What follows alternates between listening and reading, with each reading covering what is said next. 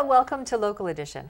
I'm Leslie Leyton. Well, hundreds of bills passed the governor's desk in the final hours of the session, and many of them were passed. A few of them we're going to talk about right now with our next guest who sponsored these bills, Senator Gloria Negrete-McLeod. Thank you very much for being here. You're welcome.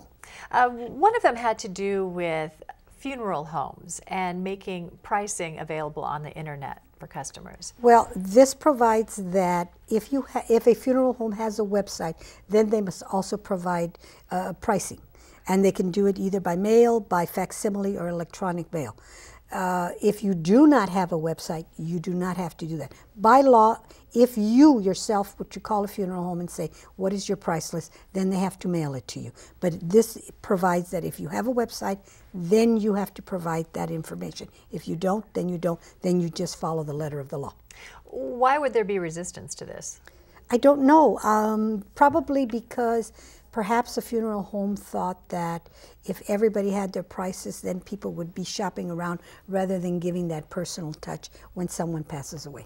Well, it would give a little more convenience for a family at a time when time is of the essence, too, because they're trying to provide the services. Well, we thought it was a good consumer bill, and fortunately the governor did sign it. Okay. Another one of your bills would make some conforming changes to existing law, considering the licenses for professional careers such as therapists, marriage and family counselors. Well, currently what happens is that California stands alone on many different professions and has its own tests.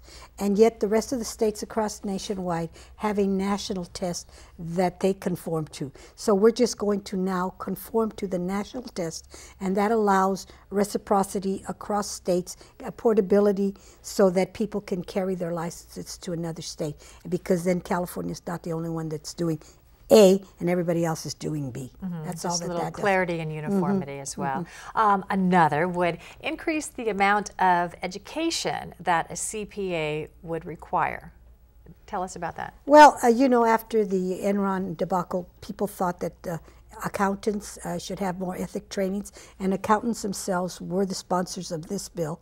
I was the author, but they were the sponsors. They wanted more ethics training, and we said from 120 hours to 150. Then lo and behold, we found out that many of the universities don't have enough classes to give 150 hours of ethics training. So it'll increase incrementally, but right now it'll go from 120 to 150, provided the universities can then fulfill that requirement. Okay, but you saw a need to increase ethics Well, training? not only myself, but the accountants themselves, they were the sponsor of the bill. That's interesting, because you have to wonder if ethics can be taught.